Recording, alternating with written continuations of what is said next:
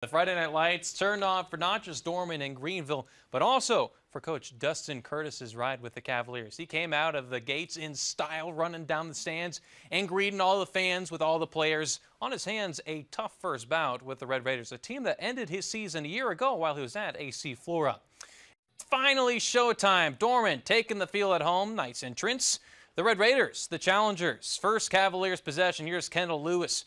Puts his man on skates. Woo! That's a nice run. Steps out. The Cavs are cooking in the red zone. Now, it's the receiver, DJ Porter, taking the snap, shocking everyone. He thinks he's going to run. No, he's throwing it and finds Kaysen Gilliam all alone for the first points of the season. Dorman's up 7-0. Red Raiders responding in the red zone. Jordan Sink, the sophomore, looking calm under pressure, finds Luke Crowell. He gets a foot down and in for the touchdown. We're tied at 7 apiece. Next, Dorman's possession. It's third and forever.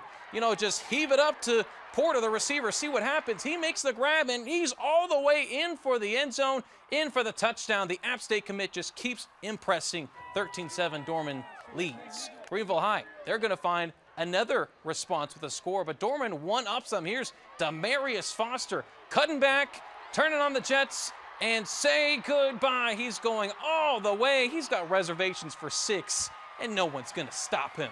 That's easy money in the bank. Dorman's up 20-14. Someone's got to step up on defense. There's all this scoring.